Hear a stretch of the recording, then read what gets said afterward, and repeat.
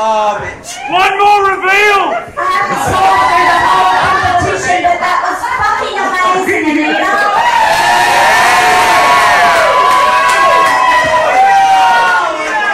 And the costume, you've done it all yourself, I would imagine. The choreography, you've done it yourself. It was fabulous. Yeah!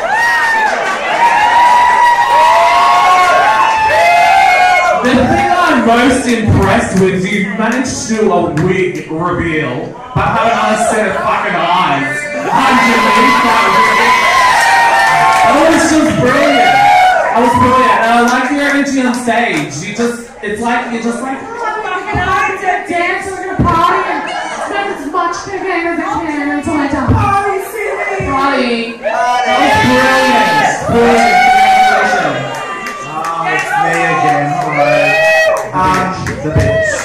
So, I'm going to say this. I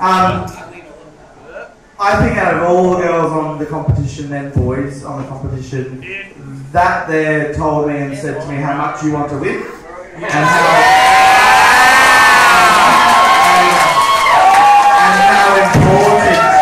how important this competition is for you. I think everyone's done a crazy job.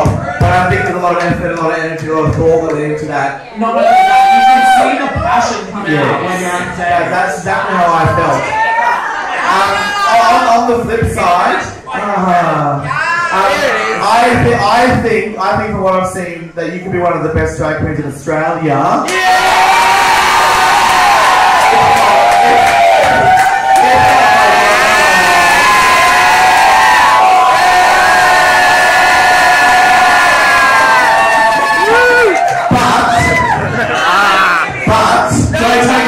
Gigs. Yeah, no, I don't care. No, you just need to invest in polishing your act, darling.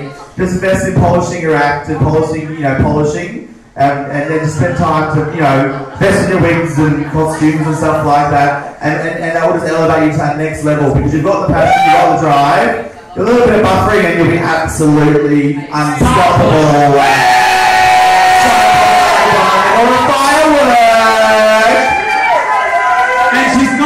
Nails on, thank you, bitch.